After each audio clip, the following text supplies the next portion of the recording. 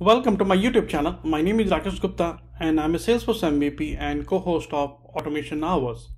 Today we will learn how to insert users with data loader in Salesforce. The first step is to install data loader. Check out my video to learn how to install data loader on Mac and Windows. The first step is to prepare the CSV file with the required fields. Download the template from the link that I share in the description of this YouTube video, and feel free to modify the template as per your need. To find out the role ID for Eastern Sales Team and Western Sales Team, run this query. And to find out profile ID for Sales Representative, run this query and grab the ID. Once you are done, use this template and modify this template as per your need, like first name, last name, alias, username, email address, role ID, profile ID, like local site key, language, local key, and others informations. Once you're ready, let's go ahead and save this file as a CSV.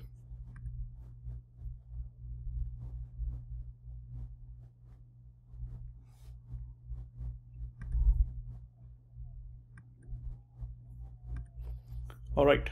So you can feel free to close this, and now let's log into the data loader. Now click insert on data loader and use production or sandbox, depends on which org you are using. I'm using a partner dev org, so I'm going to use production, and click on the login,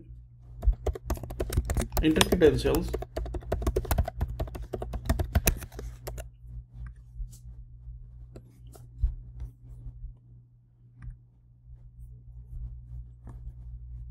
now click on the next, select user object, and then select your file.